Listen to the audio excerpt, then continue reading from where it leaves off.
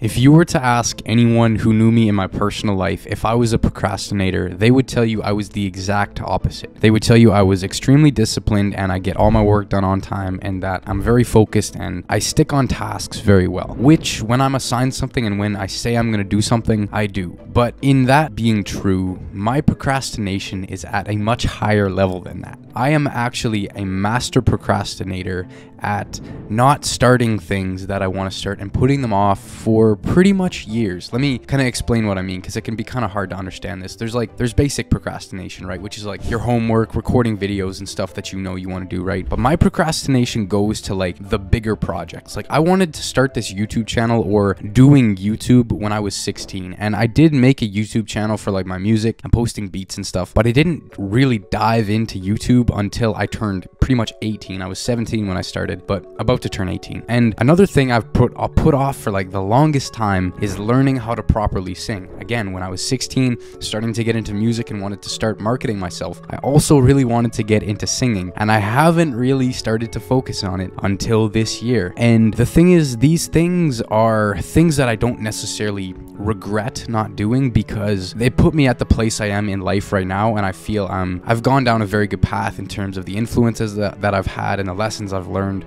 But I don't want you to go through the same thing. I don't want you to go through putting off something that you want to start today for 2 years until you feel ready for it, because honestly, you're never going to feel ready for anything. And the big reason why we procrastinate and the big reason why I put off those things for so long is simply because we are scared of them. When you think about the reality of your procrastination, you don't want to do something because you're afraid of it. It's kind of scary to open up your homework and start doing it, right? You're intimidated by the questions. You may not know the answer, or if you're going to work out, it can be kind of like painful to start doing your squats or whatever exercise you're doing. There's resistance that is applied to getting into these things, and our mind tricks us into telling us that, oh, it's safer if you don't do it right now. But what that does is it kind of works against us in the long run, because yes, it feels nice right now if we don't go do that thing, but when it actually matters and when it's time to hand that homework in, or when we go to flex and see how our physique looks in the mirror, those things that we procrastinated on, they show in our progress. So how do you cure your procrastination? And there's a couple different things that have really helped me to get over my procrastination of putting things off that I want to do, because singing and YouTube, these things have been like things I genuinely wanted to do, and I put them off simply because I was afraid. And the first thing that you need to understand is with any kind of procrastination, whether it be homework or starting a YouTube channel, is you're never going to feel totally ready to start. You're never going to feel 100% prepared to do something. There's always going to be that excuse in your mind like, oh, you're not ready yet. But the truth is, you're never going to be ready. You just have to go do it. You only can cure procrastination by not necessarily like turning your brain off, but you need to stop thinking about the outcome and about thinking about doing the thing. You need to actually go do the thing. That's the first thing you just need to understand, is you're never going to be ready. You're never going to feel like, oh, this is the perfect time to go do my homework. No, you're never going to feel like that. You have to push yourself through that initial phase of like, oh, you could do it later. Oh, you could do it later. You're never going to do it later if you keep pushing it back. You just need to kind of turn your brain off and like go do it. That's the thing that I started with this YouTube channel. I didn't know how to make a good video. I didn't really have any editing skills. I didn't have any like idea of like how to speak on camera or how to even set up a camera for that matter. When I started, I just walked out into the woods, put my phone up on a rock and started talking about something that I'm passionate about, because I'd gotten to the point where I'm like, okay, I need to start this. And if I don't start now, then I don't know when I'm going to start. So today felt like a good day, and that's when I started my YouTube channel. I just went and did the thing that I wanted to do. And I know that's kind of hard,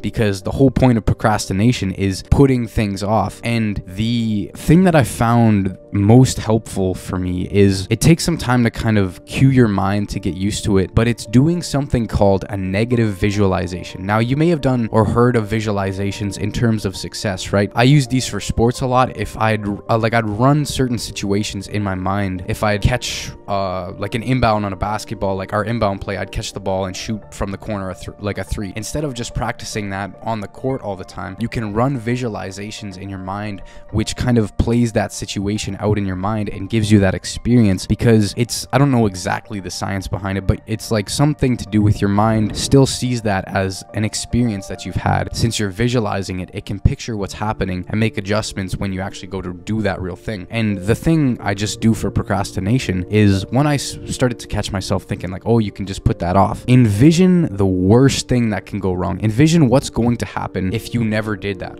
For me, I visualized my life if I never actually started this YouTube channel and never started pursuing what I wanted to. And that made me want to go start a YouTube channel, because when you visualize something that you don't want to have happen, you experience and you can get a feeling for the sense of how you're going to feel in those moments when it feels hard and when you haven't studied for that test. If you're putting off procrastination, think about how it's going to feel when you have to tell your parents or get that test sign that you literally just failed and got like 45% on, or whatever like terrible grade you got. Imagine that handing to your parents. Now you have a sense of like, oh my god, this is not going to be good if I don't do this thing. And that's kind of that sense of motivation to go do it, because all your brain is focused on is right now. It's focused on instant gratification. It wants you to be safe right now, and that's just the way our brains are designed. We want to be safe and secure. That's kept us alive throughout our entire existence. But in our modern day, our brain often works against us because it wants us to go scroll on social media or watch another Kobe Wallace video to do the work that you need to do. And there's strategies and there's things that you can implement into your life. One thing I've heard of some people saying is, I think it's called Parkinson's Law, where they dedicate a certain amount of time to doing the thing. Like if your paper is due, say like on Monday morning, and if you started on Sunday night at like 6 p.m., odds are you're going to get it done for the time to hand it in. It may not be well, but if you dedicate a certain amount of time to doing the thing, then you'll probably get it done. Now you can just revert that time to doing it before, but it's getting through that initial phase of the procrastination and understanding what your life is going to look like when you're in the future. And I find the negative visualizations is the best thing to help with that. The other thing that I want to touch on with this video is I've been procrastinating something myself, and that has been showing what I sound like when I sing and just posting content of me singing, because I've always been in my mind thinking like, oh yeah, you're not ready yet. Oh yeah, you're not ready. But I'm never going to be ready. That's why in this very video about procrastination, I'm going to show you something that I've been procrastinating. So the next time that you feel like, oh, well, I don't need to do this right now, I can do it later, you remember this and show me putting out something that I don't feel ready for. I don't feel ready to sing in public, but I know if I never do it, I never will. So that's why I'm going to put this out. So this song is one of my favorite songs that I was listening to on my recent trip over in Australia. The song's called Feel Good by Matt Mason. And just remember it the next time you feel like procrastinating. I hope this helps. And yeah, enjoy. I will see you in the next one. Goodbye.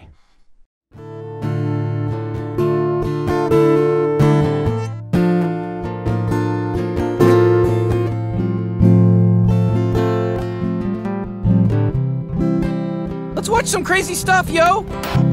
I found a way I could catch that feel good. Skies Hey, wait a minute, Rick. I thought this was a commercial. What's going on? I mean, Don't worry about it. Let's just see where this goes. Wait just a moment, I can drop my values. The sky's been burning, fire's been turning since 17. Traveling so far to get there, all just to be again, all just to see what they saw back then.